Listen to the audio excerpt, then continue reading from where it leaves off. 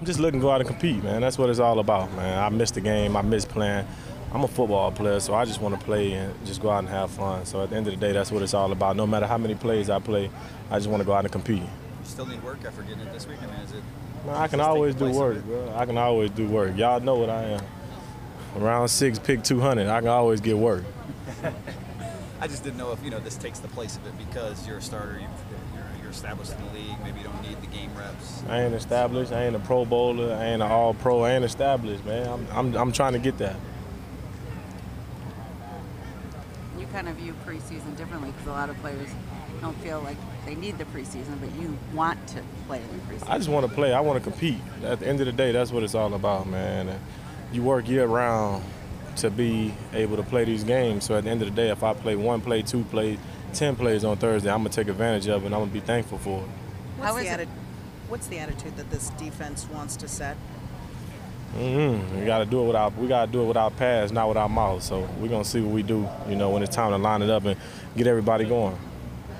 But do you guys feel like you can do and carry over it all from last season in the There's no such thing as carry over in this league, man. I've seen, teams go 13-3 and then 5-11 the next year. So at the end of the day, it ain't no carryover. You just got to go out and compete and, take every Sunday. You can't take none of those Sundays for granted. But the way you guys improved towards the end of last season, the defense as a whole, could that carry over? Or no, it's totally different? We got a whole totally different guys. We got a totally different mindset.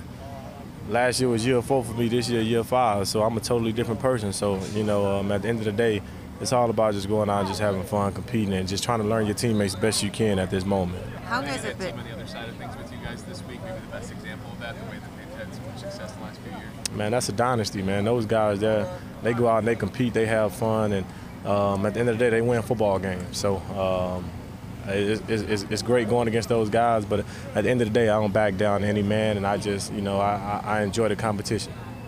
Quandre, what did Coach tell you guys after that skirmish out there today?